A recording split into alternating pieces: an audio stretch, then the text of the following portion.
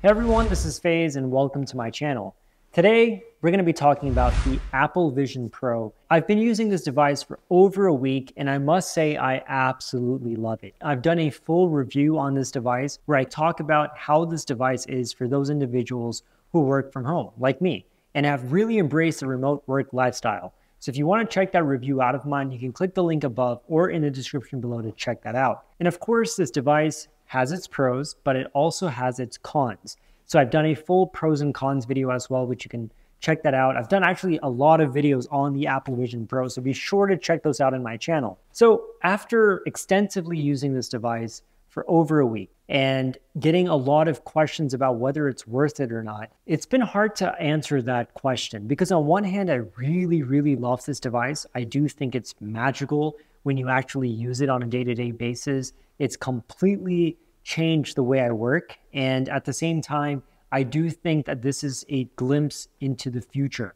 of what Apple is trying to do and what I think technology in general is going to be like.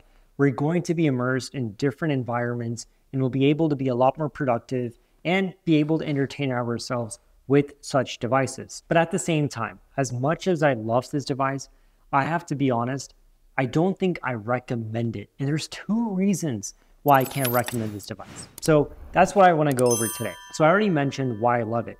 I love it not because of its entertainment features or the immersive gaming or video conferencing. It's just how I can use this as a work device, right? But not everyone works from home. Not everyone has that remote work lifestyle. And even if they do, this device may not be for everyone who works. And maybe you don't want to wear this headset while working, and that's totally understandable. The reason why I'm buying this may not be a reason for many others. So that's one thing that you have to consider. So if I take the work from home aspect aside, and if I wasn't buying this as a productivity tool, I would probably return this. And once again, let me just go back to the two things that I wanted to talk about. So the first thing is, as much as I like the way this looks, because I think this looks way better than all the other headsets out there, it is kind of uncomfortable to wear, especially when you're wearing it for long periods of time. And if you look at a lot of the demos that Apple is showing where people are watching 2-hour-long movies and playing games, I don't think you'd be very comfortable wearing this for a long period of time. You don't want to feel like you're wearing something. And with this, you do feel its weight. And it does get a little unwieldy. It does get uncomfortable.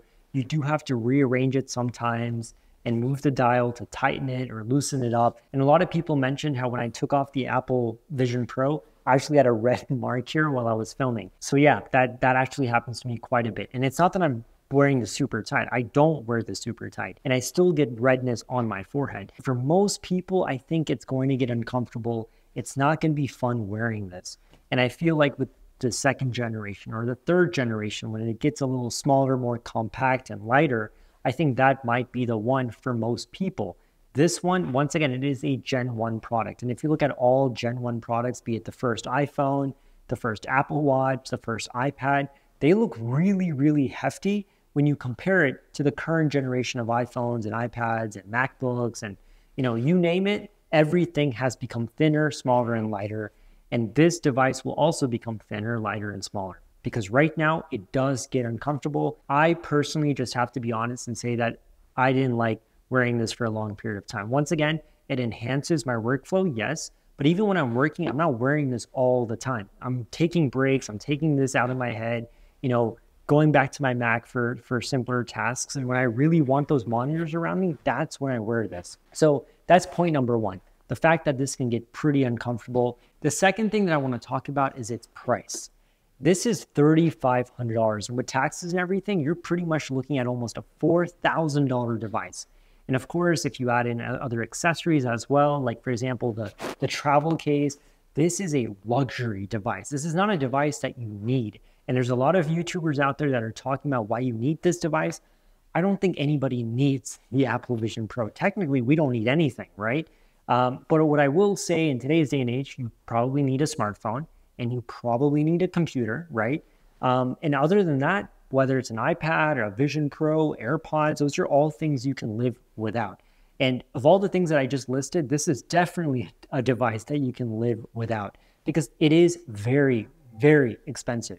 You could get a full-on Mac computer for less than what this costs. You could buy yourself an iPad Pro with a Magic Keyboard and an Apple Pencil, and yet that will still be less than this. If you do the cost analysis of this device and you really think about if it's worth the price, I don't think so. If anything, I feel like the future Apple Vision Pro might decrease in price once, the technology matures and stuff like that. And obviously this is a pro product where it's a little more advanced, more high performance and stuff like that, whether it's the iPhone versus iPhone Pro, MacBook Air versus MacBook Pro, iPad versus iPad Pro.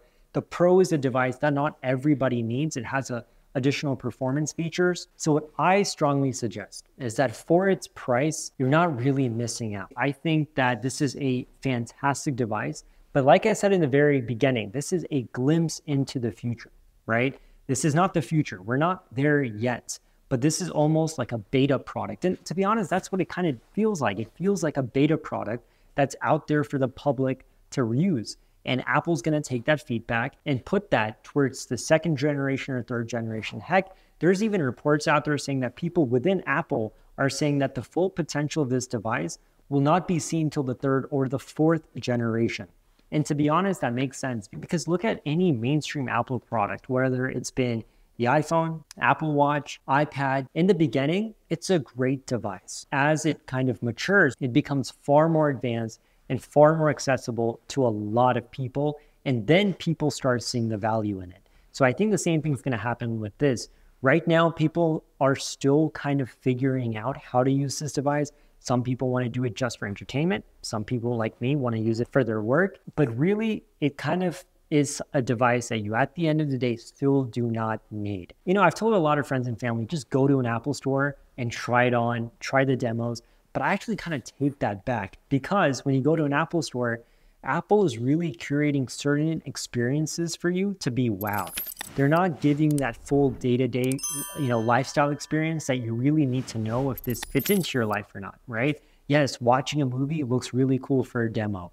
Playing a game looks really cool for a demo. Yes, being surrounded in this cool 360 environment of you being in the mountains or a lake, that's really, really cool. But none of that is something you need. I can't recommend this. I love it, but I can't recommend it. But at the end of the day, I want to know your thoughts. What are your thoughts on the Apple Vision Pro? Do you think it's currently worth its price?